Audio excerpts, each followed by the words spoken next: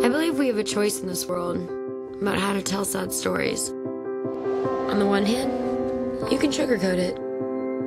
And nothing is too messed up that can't be fixed with a Peter Gabriel song. I like that version as much as the next girl does. It's just not the truth. This is the truth. Hey, make some friends. Sorry. My bad. I'm Augustus Waters. I've been in remission for about 1.5 years. Maybe you'd like to share some of your fears with the group.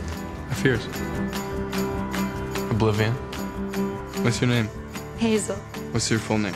Hazel Grace Lancaster. Why are you staring at me? Because you're beautiful. So, what's your story? I was diagnosed when I was 13. No. Your real story. I am quite unextraordinary. I reject that out of hand. You know, Gus talks about you all the time. We're just friends. I hope you realize you're trying to keep your distance from me in no way lessens my affection for you. Gus, I'm a grenade. One day I'm gonna blow up, and I'm gonna obliterate everything in my wake. And I don't want to hurt you.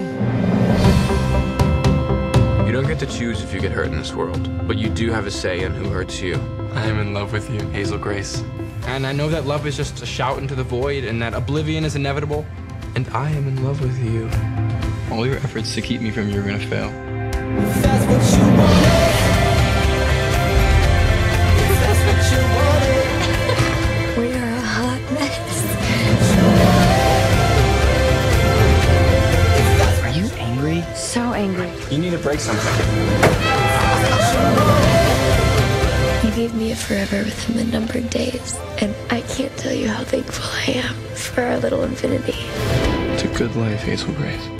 Okay? Okay.